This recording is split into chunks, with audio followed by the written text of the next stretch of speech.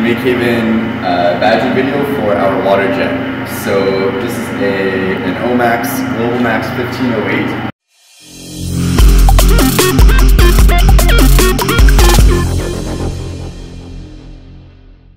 It has a 10 horsepower motor that pumps water to 30,000 psi.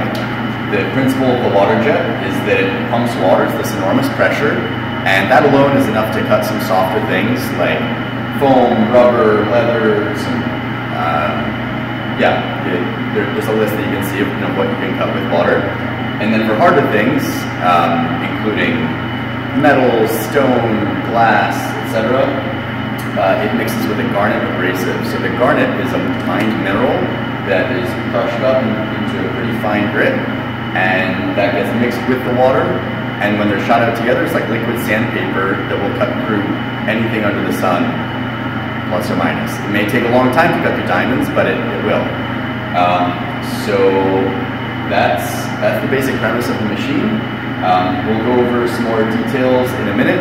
I just want to quickly hit on the safety bits so we get that out of the way.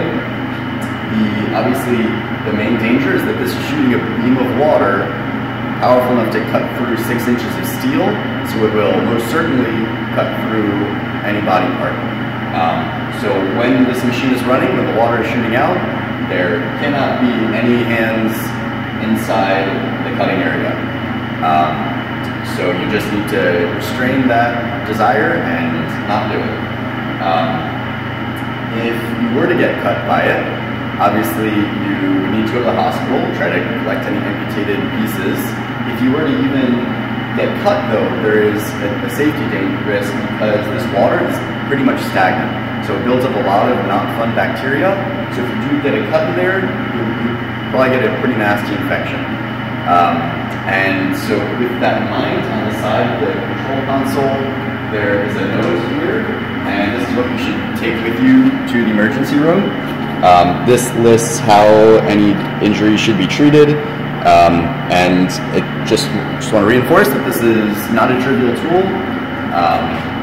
It's pretty easy to use once you get a feel for it, but you do need to make sure that you are treating it with a lot of respect. There's also obviously we'll always be wearing eyeglasses in the metal shop, but when this is shooting, sometimes the water can spray and the water's been mixed with this garnet, and you really don't want that getting in your eye. It's a very irritating abrasive material. So with that out of the way, we'll go over the basic anatomy of the machine, how it works. So the water is going to come from the wall over here. So you can see the copper tube ends in that ball valve. When you're ready to get started, we'll do this shortly. You'll turn the ball valve, and then that sends water to the pump and also to the spray hose. So the pump takes the water, pumps it up to an enormous pressure where it goes through this whip. This is a stainless steel tube that comes down here to the Z-axis where it can go up and down. This machine doesn't do any tilting, funny business. It's just up and down, left, right, forward, back. As it comes down, it first goes into this piece called the nozzle. The nozzle is where the abrasive comes in, so this plastic hose plugs in there. And then underneath the nozzle is the mixing tube. And the mixing tube is a piece of tungsten steel, and that's where the water shoots out of. So we'll go over that in a bit more detail later.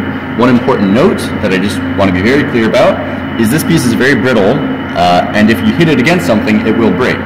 And it costs about $200 to replace, so that is a liability that you are taking on when you use this machine. If you were to break it, that cost is on you. So just that you need to be thinking twice before every move, so you're sure you are not going to hit anything. And as long as you're on cost, this machine does cost money to use for the electricity, for the water, for the garnet, for the wear on the mixing tube that needs to be replaced periodically, even when it isn't broken. So when you're using garnet abrasive, it's $1 a minute, and if you're just using water, then it's 75 cents per minute. And the machine keeps track of that, and then you can pay either online or in cash. Those numbers may change, but it'll be reflected in the spreadsheet on the computer. This is called the gantry, or the bridge that rides across. And so you can orient yourself to the machine. This is the x-axis, and this is the y-axis. There are labels on the machine to help you remember that, and it can be a little counterintuitive because most people think the wider axis is x, but in this case, there's x, y. The cutting area is within here, and this is water to slow down the jet of water that shoots out. It goes all the way down to the floor, so it's about 3 feet deep, so you really don't want parts dropping down there. If you cut something and then it falls, you would pretty much consider it lost. You, in general, don't want to be sticking your arms down into there because you risk cutting yourself on these steel slats. So these steel slats are what support your material, and they hold it up, but things can fall through. They also, it's a consumable. Like as the jet crosses it, it cuts a path through it, and over time we'll have to replace these. That also means that over time these are getting cut up and create sharp edges. So beware of that. Another anatomical feature of this is the drain hose right over here. So the way this works is it's used to let water leave the machine as it comes in, and it's also used to set the height of the water. So right now the water is just above the height of the grates, which is okay for something like sheet metal. If you were cutting something thicker, in general you want to cut submerged, and that means you want the tip of the water jet, the mixing tube, to be underneath water, so it isn't spraying everywhere. And that means you need to raise the height of the water, and you do that by just lifting this a little bit. So you go from here, maybe like here, and now the water will fill up to that height. And it might take a little time to get to that height. And similarly, if you want to lower the water, you just bring it down like that. So when we put material in, we'll see how it lands and how we like it. So in terms of what you might use this machine for, you can use it to cut anything. That doesn't mean it's the best tool for cutting anything. It may be slower than just drilling a hole, for example. But if you want to cut an intricate shape out of sheet metal, if you want to cut through, in this case, marble or granite, thicker metal, doing any kind of interesting shape, then this might be the tool. And so with, hopefully after this video and some experimentation, you'll get a sense of when to use this tool. So we're going to go through the startup procedure. When you're using the tool, you're going to first start by coming over here, turning both of these switches on.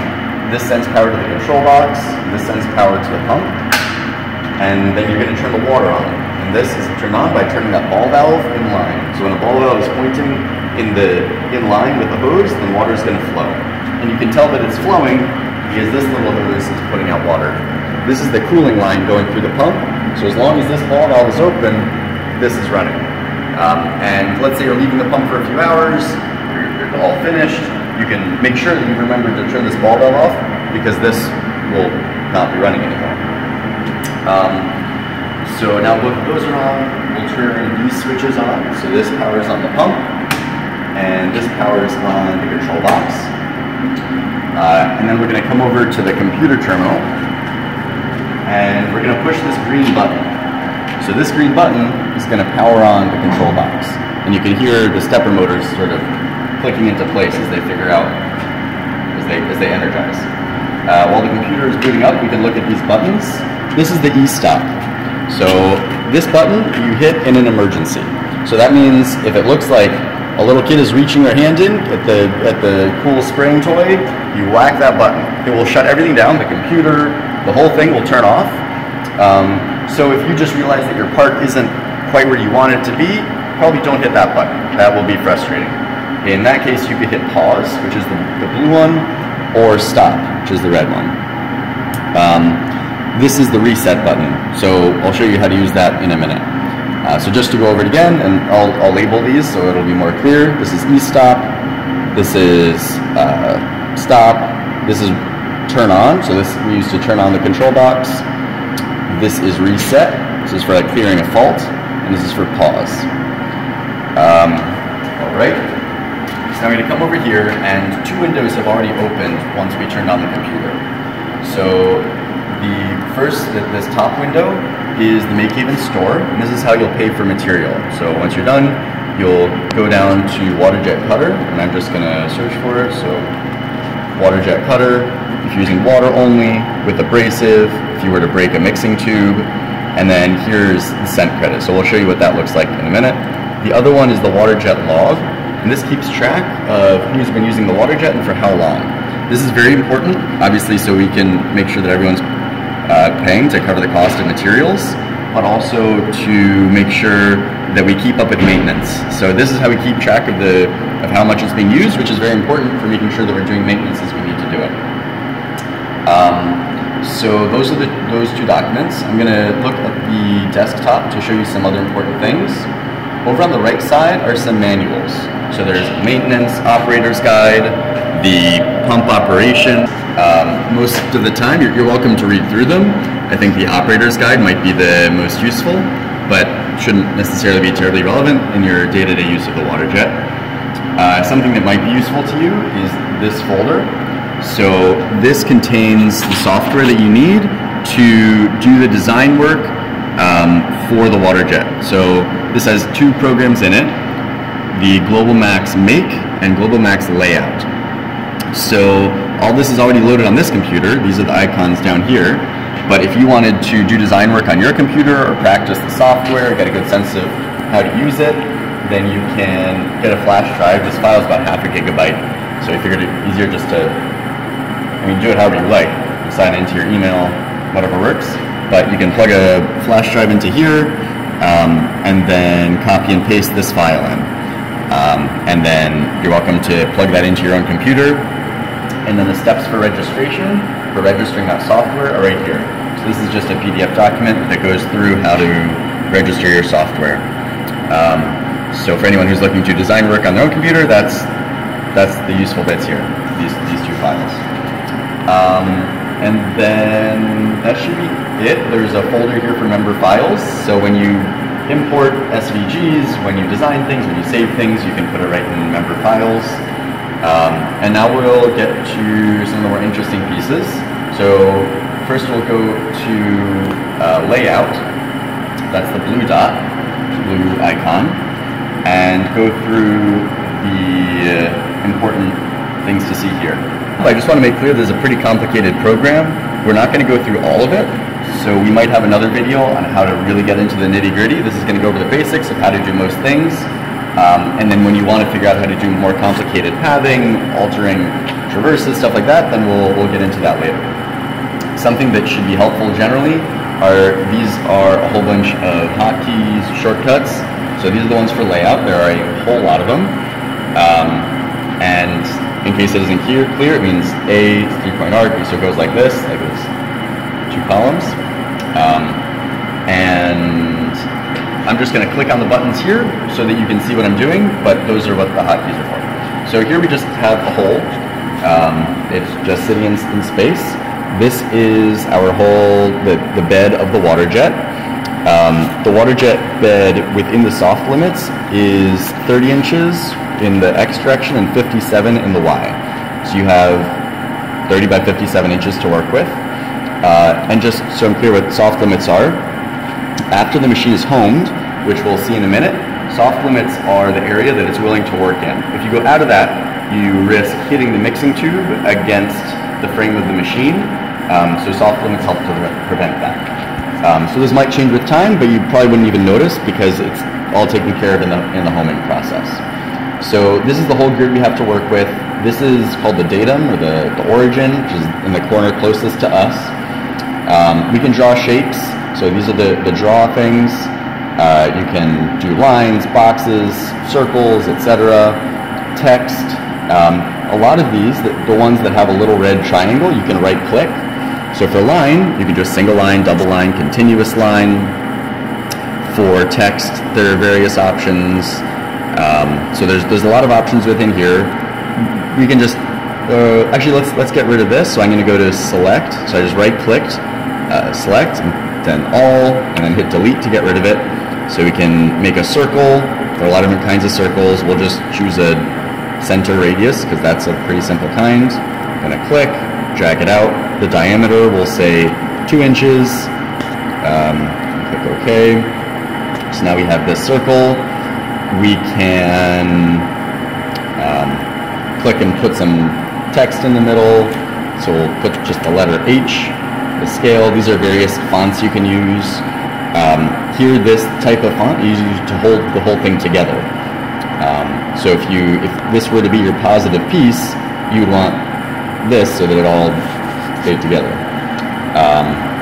So various fonts, so just click OK. And now to move, we'll click on move, you click on the piece, move it around. I'm not actually sure, I guess these are supposed to be the lead-ins eventually, so I'm going to right click on deselect all, and then we can see what the colors mean, because that's an important piece. Green is a traverse, and you can see this here by clicking on quality. So here you can see the T, the green T is for traverse. Traverse means just to move, so there won't be anything shooting out. Heads up traverse means that the head of the water jet is going to move up by about 2 inches while it's moving. So that helps prevent collisions. So if you had a clamp or something, this is a good way of making sure it stays above it. So just for yucks, let's say we had a clamp here, so we wanted to make sure it wasn't going to hit it. I'm going to select heads up traverse and click on there. Now it's that dotted green line, and that means it's going to be higher. So we can also select any of these qualities. So quality is an important thing to know about. One is the lowest quality, but fastest. So the pump pumps at only 1 pressure. The garnet flows at 1 rate, and so the only thing the machine can change is how quickly it moves. So quality 1 means it's going to calculate, based on your material thickness and the type of material, how quickly it can move just to cut through, not to leave a nice edge.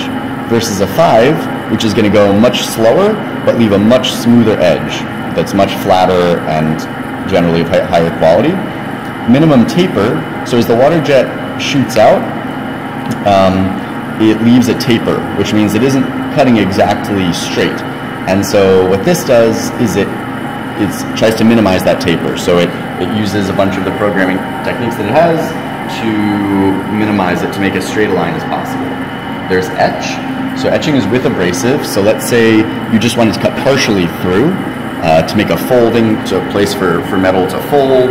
If you wanted to write a name, something like that, then that would be an etch.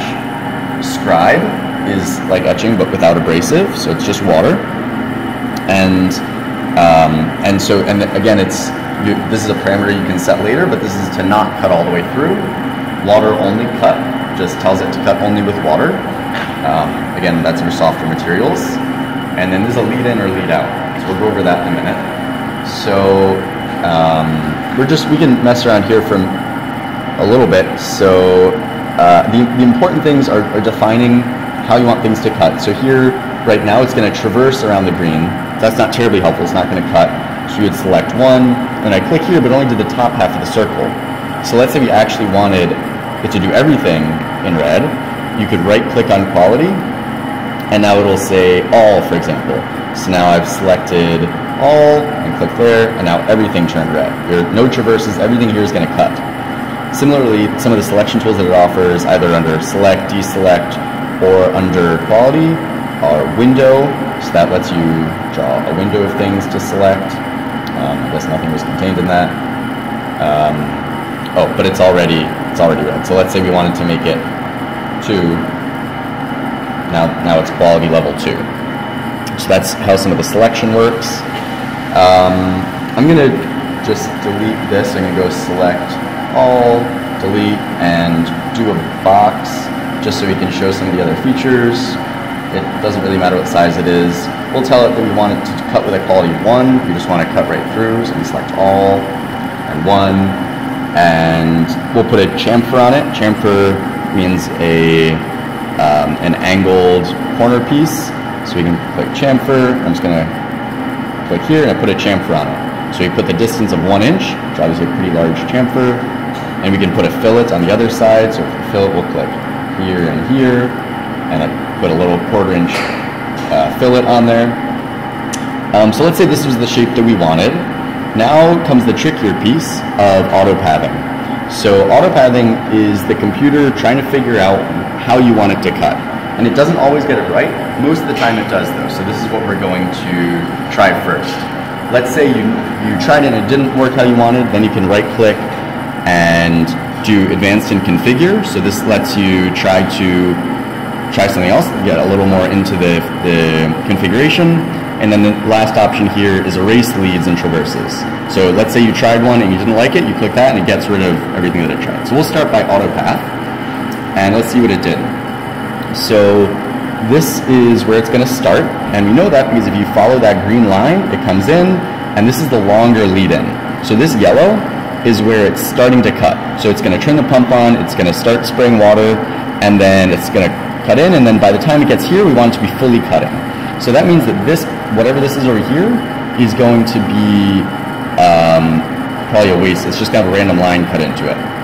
So you need to bear that in mind. So let's say you actually wanted a nice piece of metal with this hole cut out, then that wouldn't be good for you. You would want these lead-ins to be on this side. But this is thinking the piece of metal that we want is this shape. So it's leading in from the outside. Then it's going to come in, it's going to go around, and then bop out of the shorter tail, and it's going to end in the upper right corner. So this might be good for you, or it might not. So let's say it's not, then we would erase leads and traverses, go back to AutoPath, go to Advanced and Configure, and here we get to control some of the features. So you can see here this green diamond is highlighted, which means it starts in the lower left corner, which we can see. It started in this lower left corner, and it ends in the upper right corner. So maybe that's what you want, maybe it isn't.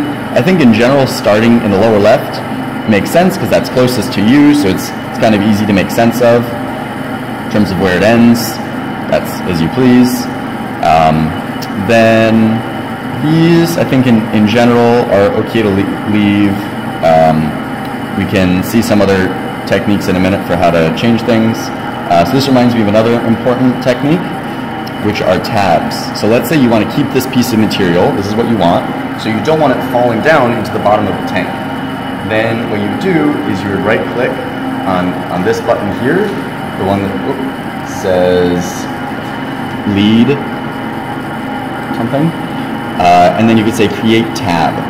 So this tab, wherever you put it, is just a little piece of metal that's going to come out, so we can look at what the colors mean. So it's cutting with red, and then with purple, which is the quality 3, I'm pretty sure. Yep. And then it's doing the lead-ins. This is where it's going to start punching in. And then green is a traverse. So this is actually a little piece of metal that's going to connect it to the rest. So once it cuts through, it won't just fall down to the bottom, it'll still be connected.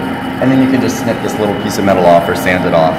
So that's how you make sure that a piece of metal stays attached. That's fairly important. Then you could say you actually wanted to keep the outside piece, but you didn't want your piece to fall in. You could move the existing lead. So you would take it, oh, I'm sorry, that's a tab, not a lead. So let's look at the lead. So let's say we auto path again. We just click, and it's coming in here because it says, well, we're already cutting in to this area, so might as well just use that same place. So that's a good point. So I'm just going to Control Z to get rid of it to have a more normal situation. So we auto path, and it's coming in here, but we're like, oh, actually, we want to keep the outside and just have this weird shaped hole in it. Then we want to move that to the other side. So we're going to right click and move that existing lead to the inside. Ta-da!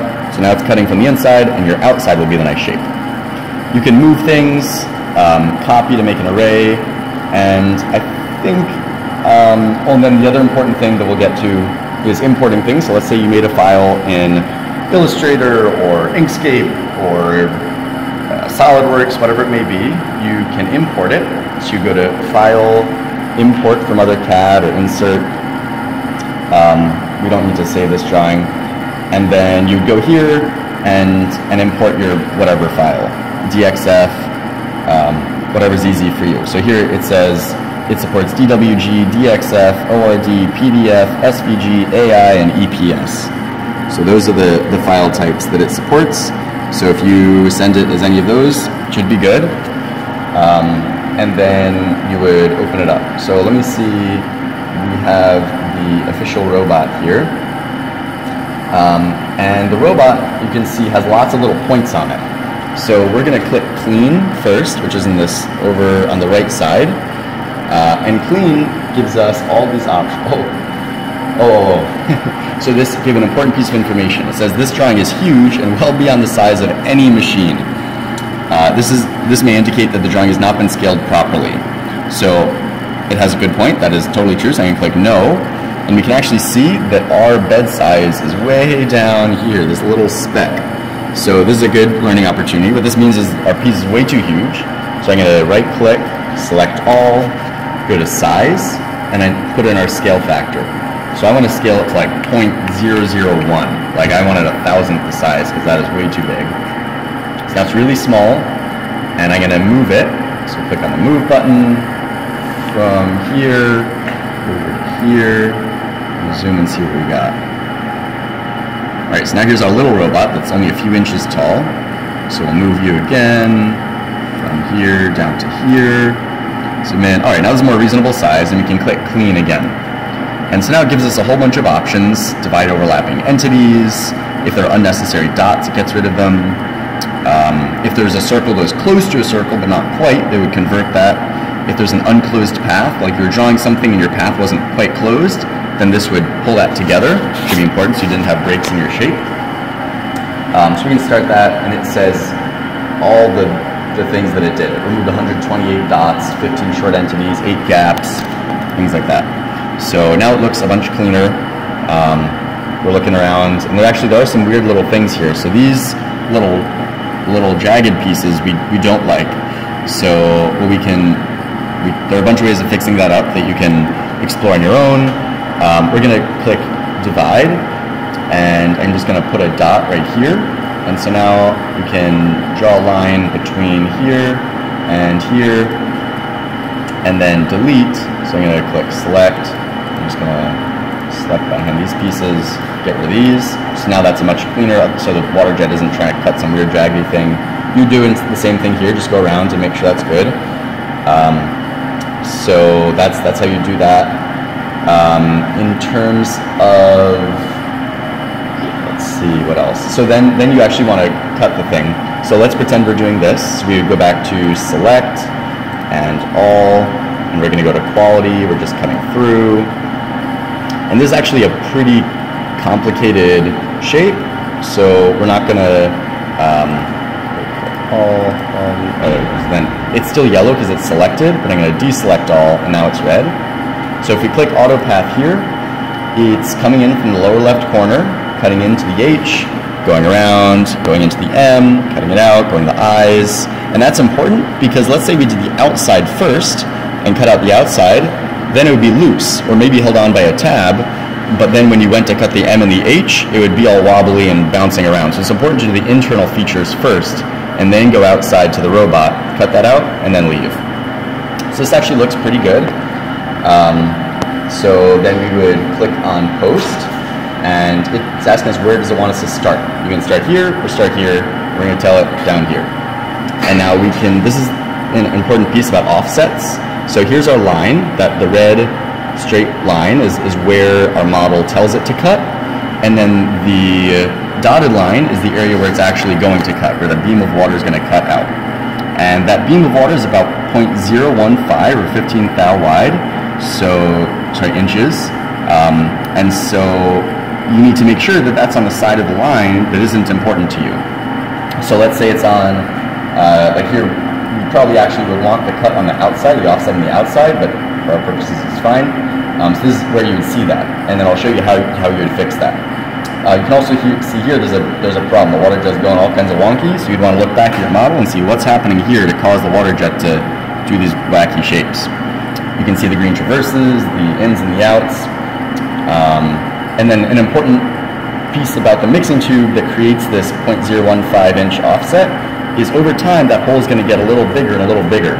So if it's really important to you to have a perfectly as small an offset as possible, then you're welcome to buy your own mixing tube.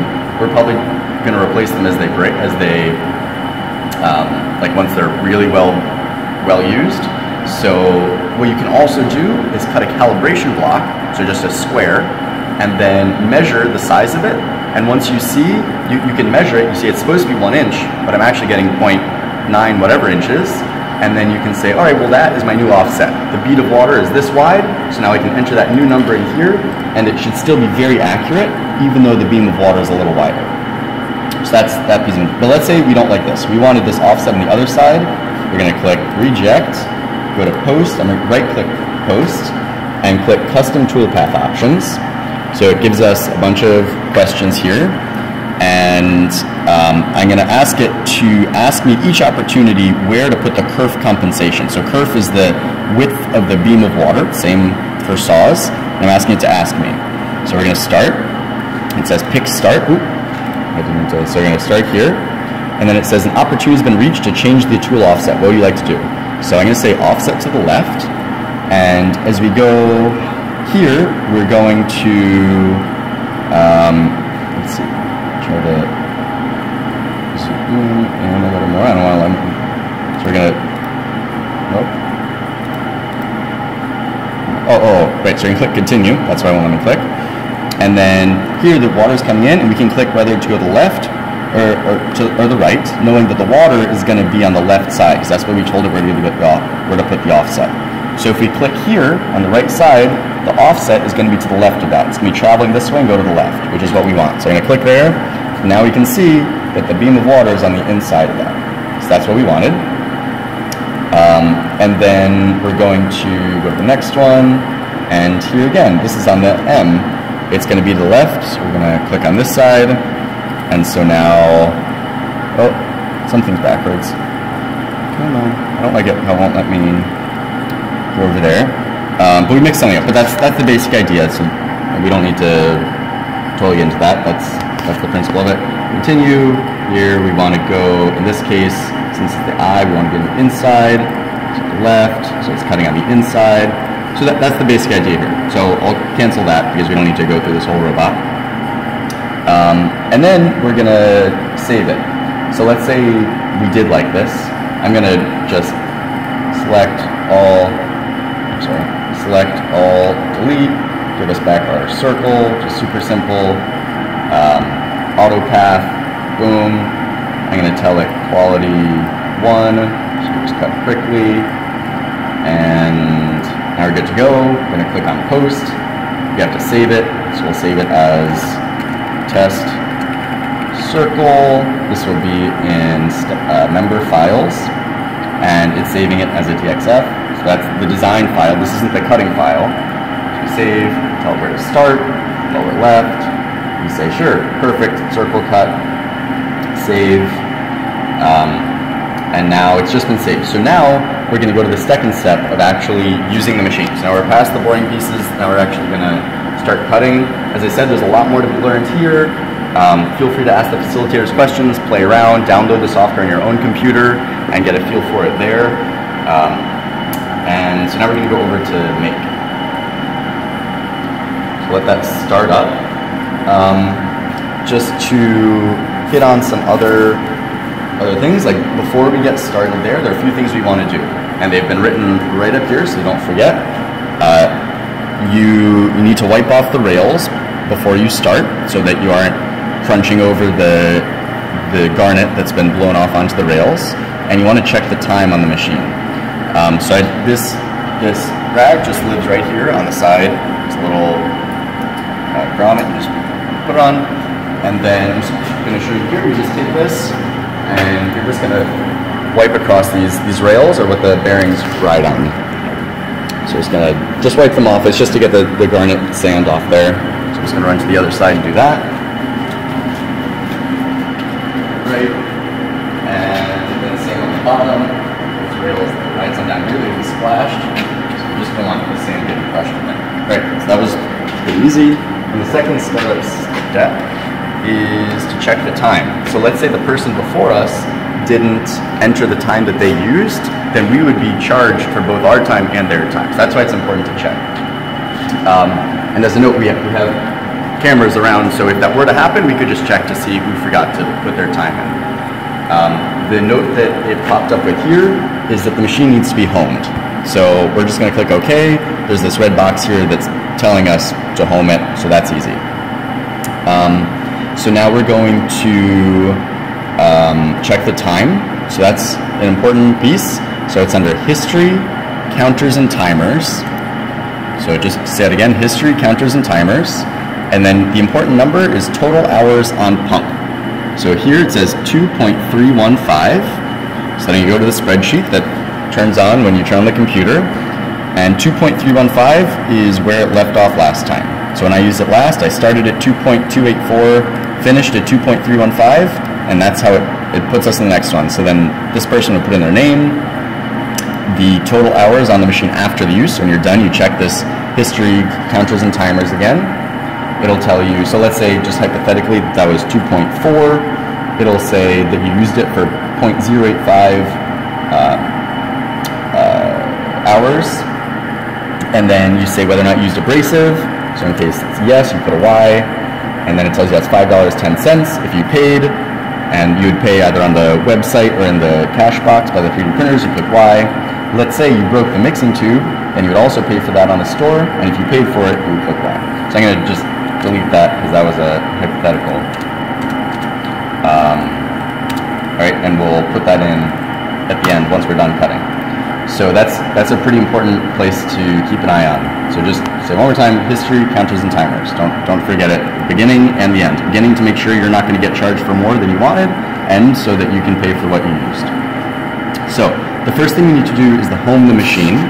But right now, the machine is in the far corner. It's all the way over there, and it would take a little while to come over here. So what you can do to make that a little faster is to jog the machine from there over to here. However, I'm going to point out something on the screen. It says soft limits are disabled.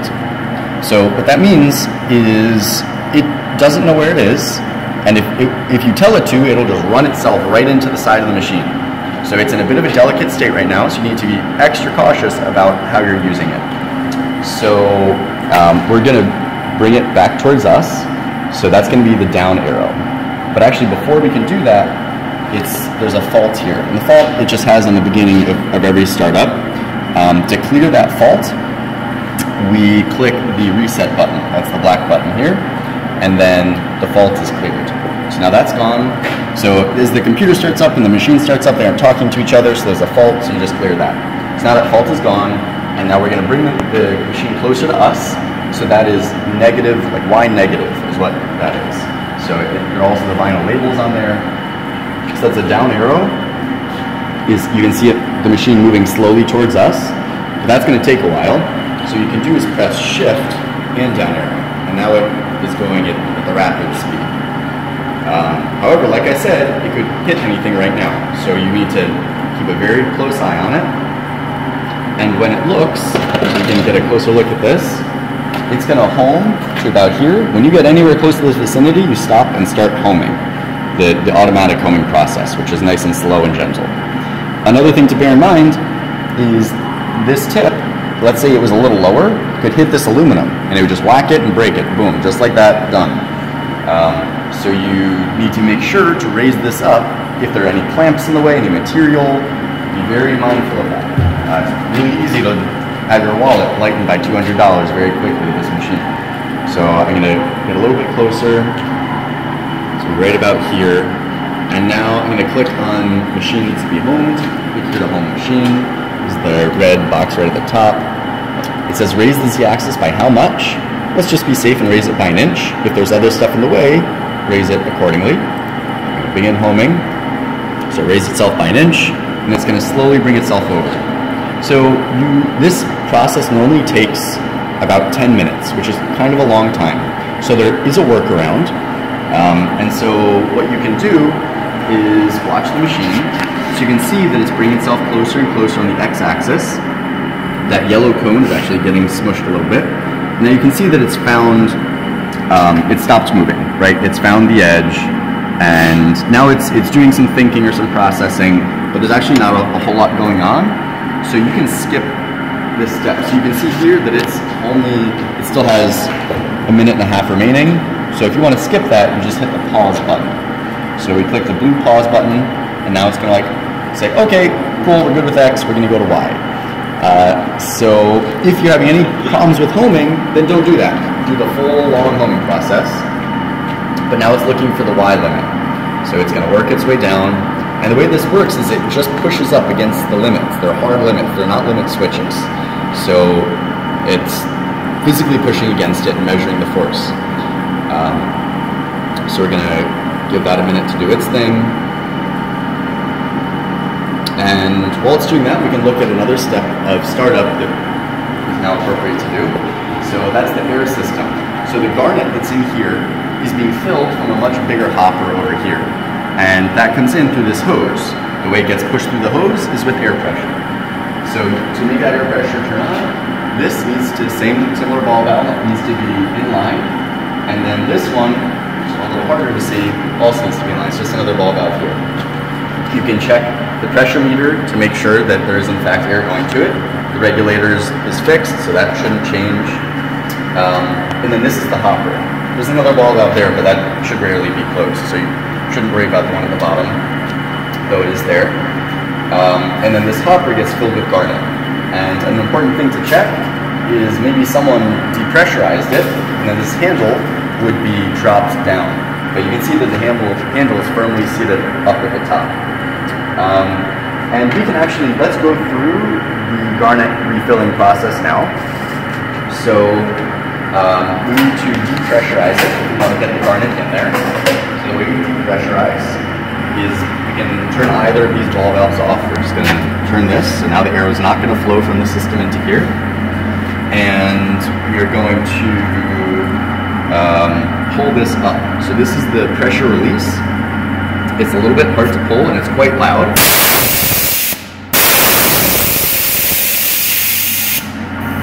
And it gets harder.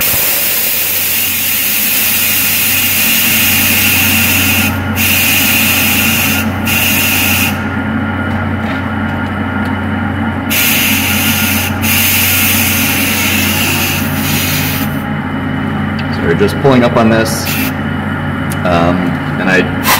You can also, now that there's less pressure, just slowly push on that. So you don't need to get all the air out. Again, if you're not wearing safety glasses, you're going to get a lot of pain after that, now that you have garnet in your eyeball. So now this is open. We're going to put this screen on top. So this helps to screen out anything that you don't want going in here. Let's say a little, piece of gravel, whatever got in there, it clogs the system, and that's a not fun day. So make sure that you have a screen in there. The abrasive then is over here.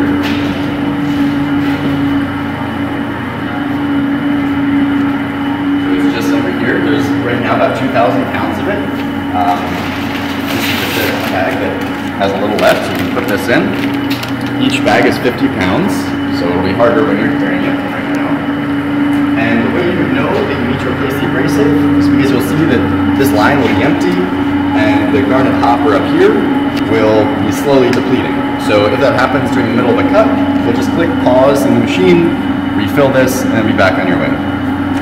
So again, that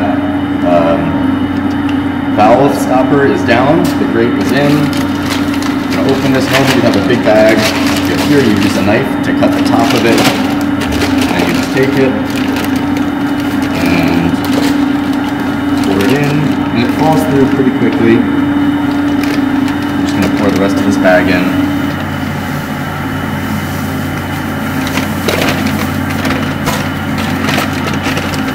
And it uses about ½ a pound a minute, just to give you a sense. So this hopper holds about 100 pounds. And now you can just use your hands. This is just sand effectively. It's a little sharper, but won't hurt your hands. Just to get the garnet down into the hole. Right. Shake that guy off. So it's a good seal. And then we'll turn the air back on. So turn this on while you need to actively hold this up. So that's an important piece. You need to be holding this up to create that seal.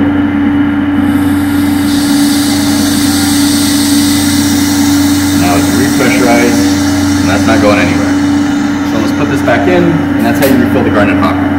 That's a fairly important piece. For the machine to work, the air needs to be on these two hoses. This sprays water, so when you're done, just for spraying off your piece. This sprays air, just for drying off your piece. So that's what those are for. So, automatic homing routine completed, so that's good to go. So now it knows where it is. All right, so we look at the water height. Let's grab our piece of material now and put it on so that we can make sure it's the correct height.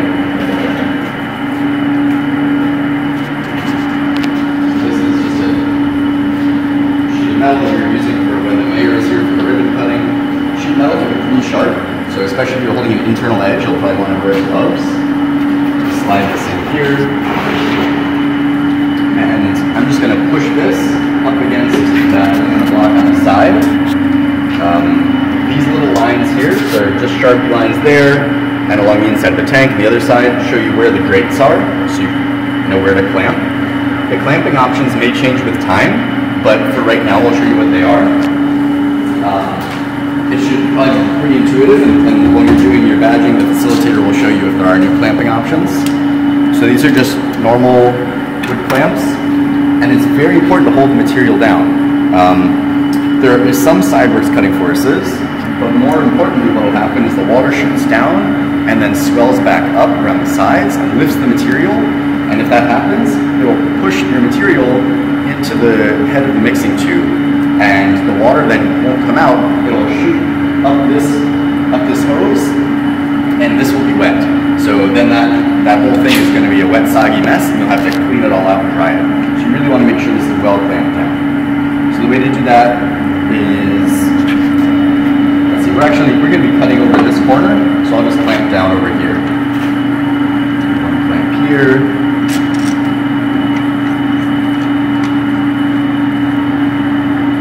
That's good. And then I'll put clamp on the other side.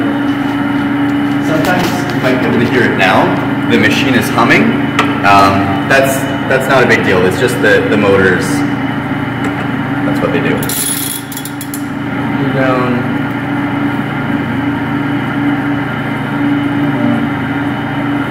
Okay. That should be pretty darn good. And maybe we'll just put one more just for yucks. Okay, so I'm just clamping on the bottom side of the rails in case that wasn't clear.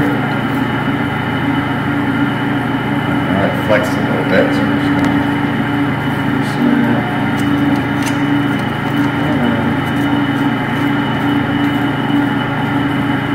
okay, so that should be good and secure.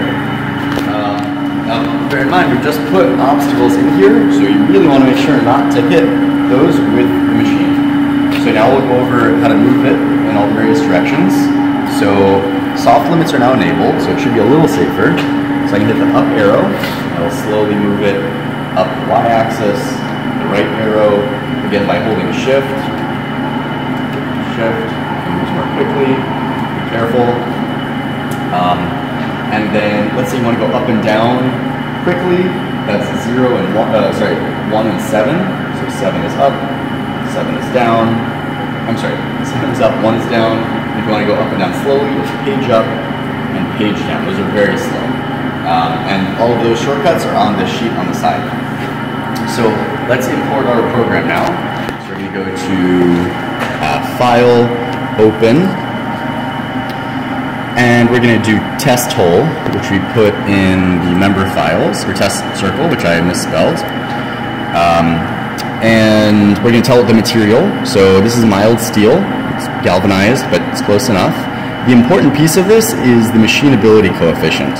So that means they've determined this scale of how machinable something is, where mild steel is 81.3. The lower the number, the harder it is to machine. The higher the number, the easier. So something, let's see, really easy, looks like, so like hardwood, pretty darn easy. Foam, super duper easy. Foam is 14,000, so you could just rip through foam.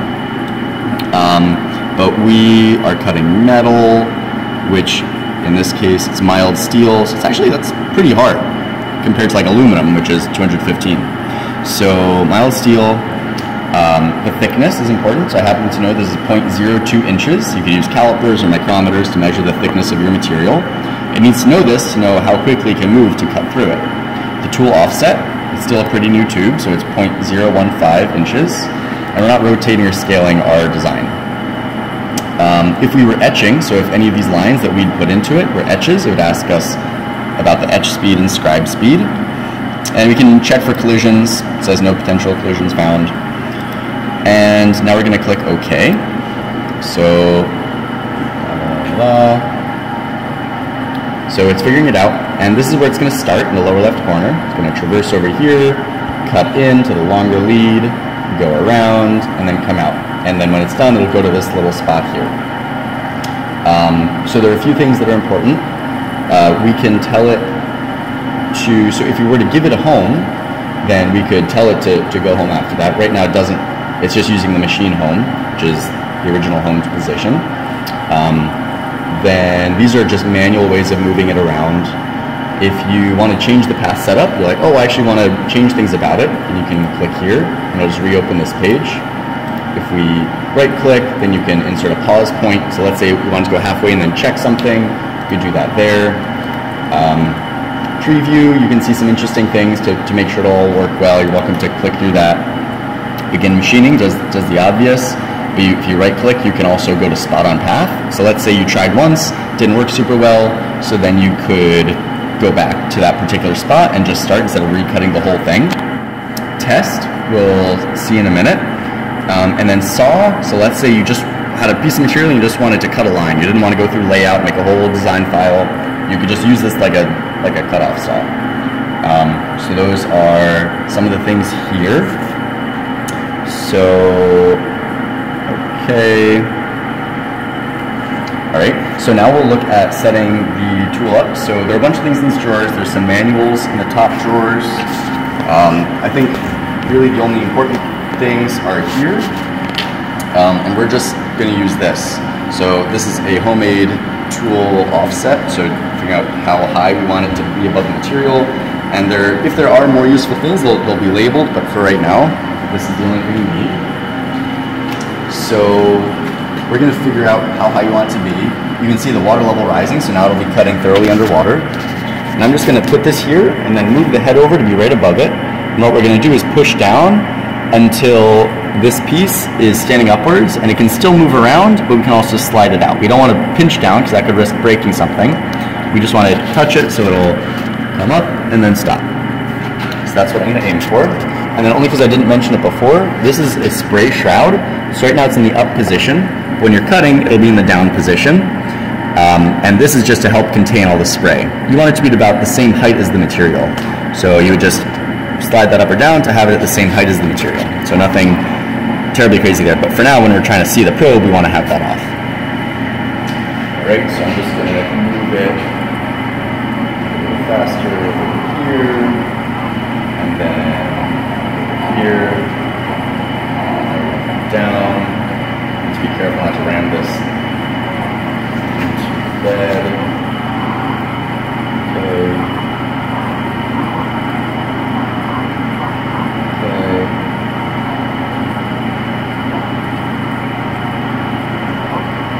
Alright, and then I'm going to go nice and slowly now until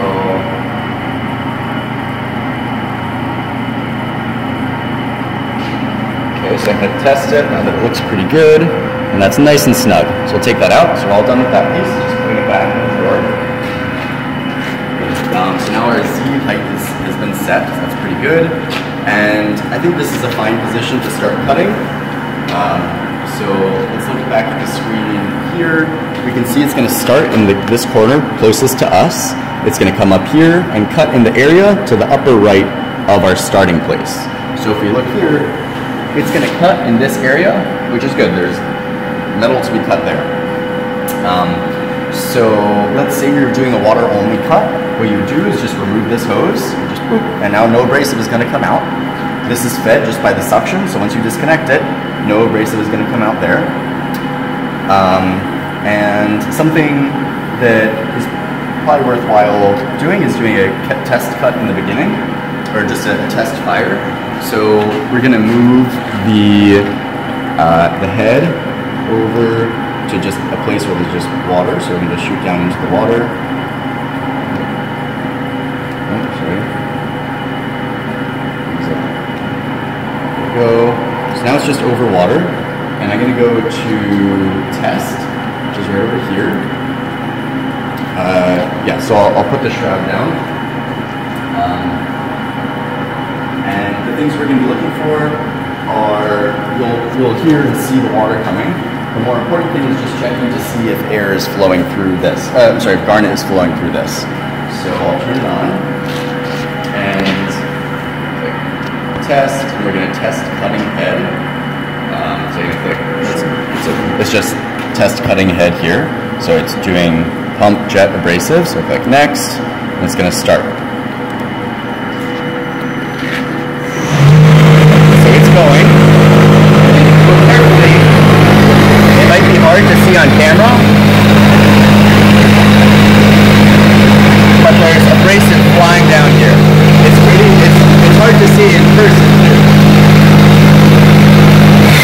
I just click stop.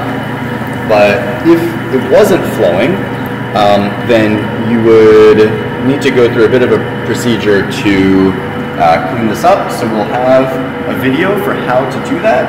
It's going to be on the page for the tool where you're watching this video, but you only need to watch that if there ends up being water in here. For example, you don't clamp well enough and it comes up, that'll be like a 15-minute procedure. So we'll have that in a separate video. So you shouldn't need to be doing that frequently. Save you a little time in this video. All right, so we will close the test operation. Now we saw that that worked. The pump is ready. We're going to move it back to where we want. So I'm just going to shift here. So it's going to cut up and right of where we are. So that looks pretty good. It'll cut in that little area. Let's say I forgot how big this was. You can look at some of the information on the cut here. So it'll take 0.2 minutes. So that's pretty great. Then it should only use 0.04 pounds of abrasive. Let's see, the width of the path is 1 inch. The height is also 1 inch, so it'll be about an inch-sized circle. Length of tool passes, a bunch of other information. So let's say you wanted to do a dry run. You wanted to make sure that it's going to go in the right place, wasn't going to hit anything. We would click Begin Machining, and instead of clicking Start, we would right-click Start and say Dry Run at, say, half speed. Now we click that, we go over here, my finger's on the pause button in case it does something we don't like. But that looked fine. Didn't hit anything, didn't look problematic. It's in an area that we thought it was going to go to. And just as a reminder, this blue one's the pause button. It will be labeled, but when you're watching it, I would recommend having your finger right there so you can just pause it and be safe. Okay. So that's that. So now we can cut for real. Okay, so the shroud is down, so I'm going to click Begin Machining, and then click Start.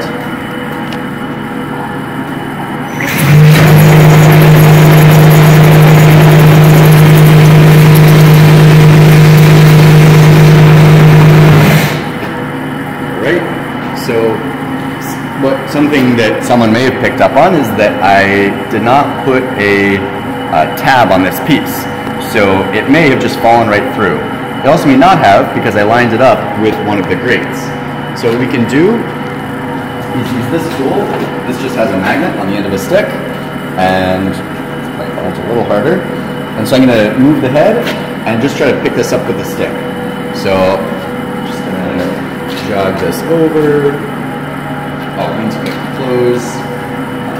Crazy. Then jog this over, and our circle is gone like the wind.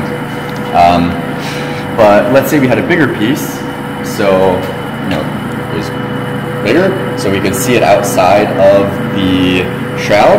Then something you cannot do is put your hand in here when it's running. When it's running, your hand does not go in there. Can't be more clear than that. This little stick, you can reach over and grab your piece of metal before it falls in. You can see here, it's not running, that there's a little tab.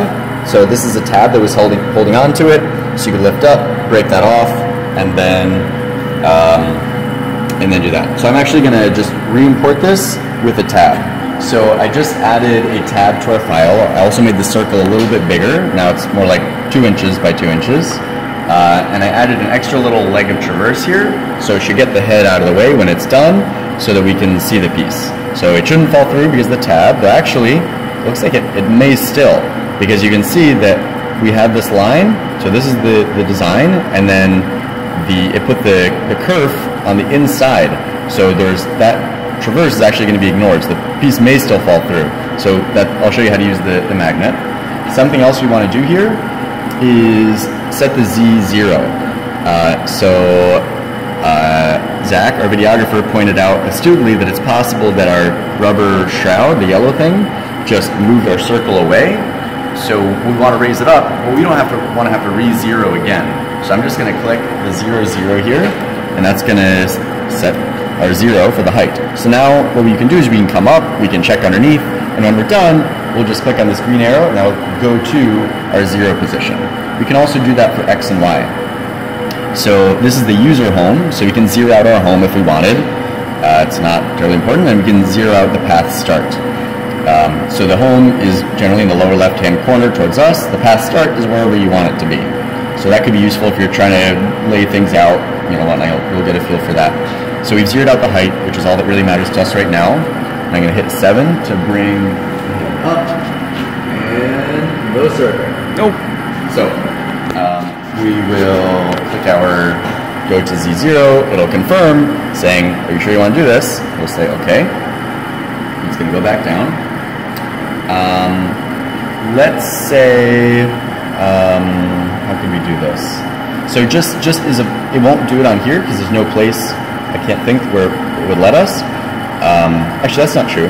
So if I were to run the head of the machine all the way up to the Y positive end, and then told it to start, it would say, "Sorry, no can do." Your path would hit the limits of your machine.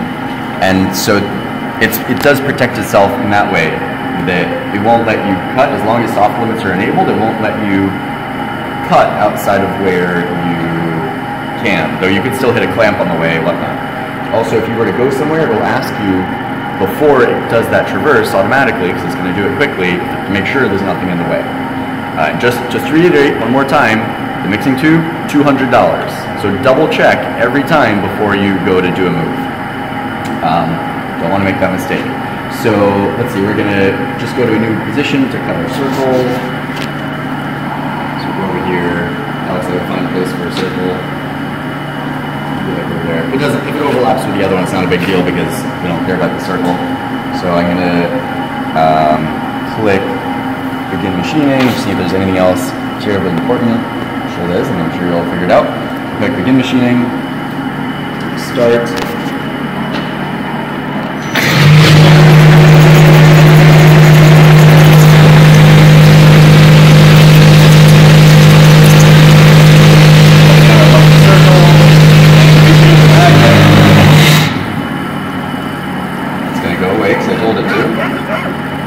Grabbed it out. So you can see that this tab that I made failed. It was going to fall. So you would need to mess around with your pathing to make sure that it was tracing on the outside of your path so that the traverse was protected, or the tab was protected, or make your tab wider. So either of those would have helped. You're welcome to use this. Bear in mind, this could break the tube, $200. And it's also like, use it with caution. Obviously, do this when the cut is finished, when there's no risk of this thing hitting it. You can do a dry run beforehand to make sure, because sometimes you could have had your path end up over here. So then it's going to zip over towards you. So you need to make 100% sure that you're not going to do that. Tabs are definitely the preferred method. But sometimes, and now like there's a little thing on here, and you would go over to the grinding wheel and grind this off. There's also a burr around the edge. So you need to take a file or a deburring tool and clean this burr off anyways.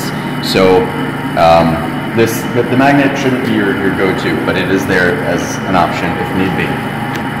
Alright, so now we're going to look at the shutdown procedure.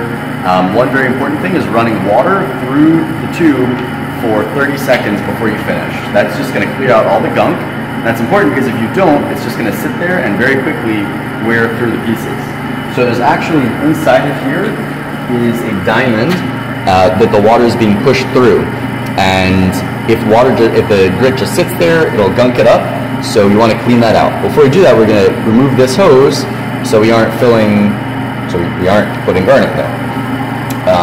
So I'll move that over an open place and just run water through it, do a test cut for 30 seconds. So that'll help clear that out. Okay. I'm going to close this, and then just going to go over the little wall we cut out. I'm going to click test and click test cutting head. We're going to do that for 30 seconds.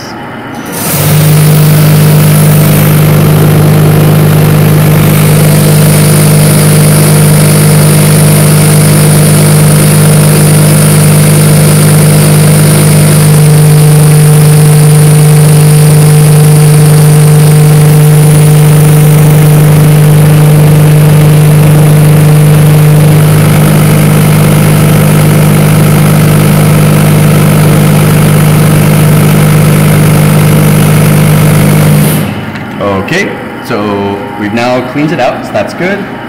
For the next person, it'll be easier to use and load material if the head is raised up a little bit. So I'm just gonna jog this up, so there's a little room underneath to work with material. You wanna remove the material that you're using. So there are a few steps involved there. So we're going to the clamps. This guy.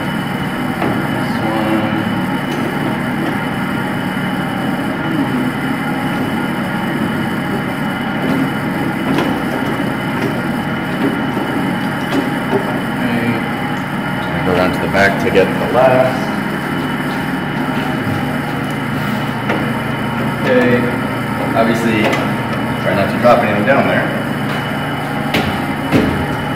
And now we can spray it off, which is not terribly complicated, but we're just going to take the sheet and make sure not to hit our mixing tube. Grab a hose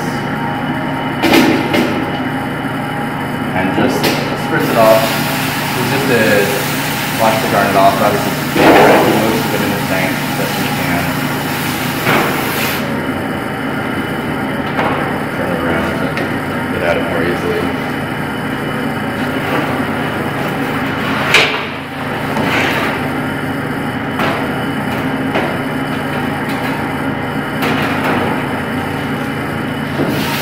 Alright, so we're taking this off. So that was water. Now we're going to use air. This is not anything terribly wild.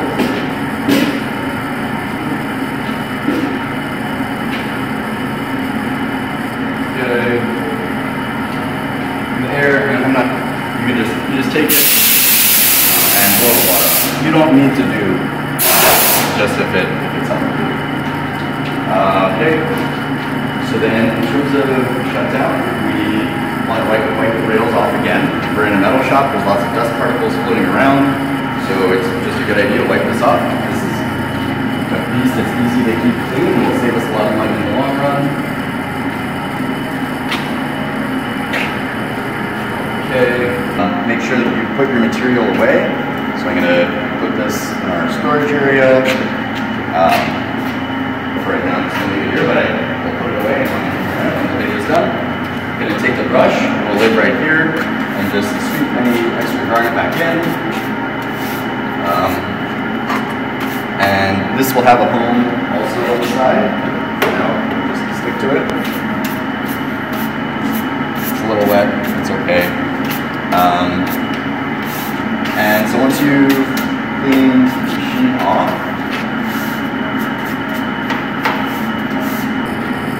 then we need to enter the time that we use the machine into the spreadsheet to pay for it. So we're going to go to history, counters and timers, and we see 2.335. Go to the spreadsheet, put in 2.335. So we use abrasives, so that was $1.20 for those cuts. Then we're going to go to the web page that I guess I closed intentionally, which is MakeHaven store. Oh, it was already open. That's okay. And then to Waterjet, and you could either use cent credit, so we know it's $1.20, or you could click on with abrasive. Either way, and let's see. It just says add to cart, and then you change your quantity. So this is just by the minute. So in this case, maybe just round. So if it's $1.20, you can do $1. If it's $1.60, round to $2. Or if you want to be more precise, then you're welcome to pay by the cent. So you just click on here and pay add to cart or PayPal and by exactly how much. So in this case, we'll just remove this one and pay by the number exactly of pennies. Either those, pay, we're good to go. So then we would click paid after we do that. And then if the mixing tube were to break, so I did break a mixing tube. So it's right here. This is the carbide piece of metal that is very easily snapped. And so I was setting the soft limits, so I was getting very close to the edge, and I had the tip too low, and it hit the aluminum block on the edge of the machine holding the grates down, and just click. It's not dramatic, it's just very expensive. So this is just there as an example. Luckily we didn't break anything. Then we're gonna turn everything off, so we'll just X out of here, we don't need to save anything. Just turn this off like a normal computer, shut down, and then the air we can leave on. It's a pretty good system that doesn't leak. And then we're just gonna wait for this to a little light on the computer turn off, so that's off. So we'll just turn this guy off, turn this off, off, and off.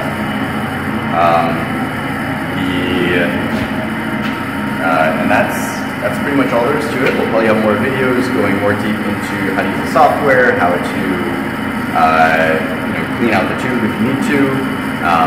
But I hope you learned something from this, and now it's time to come in and talk to one of the facilitators so you can practice and make sure that you're good to go, and then I'm excited to see all the things that everyone cuts. Thanks for watching.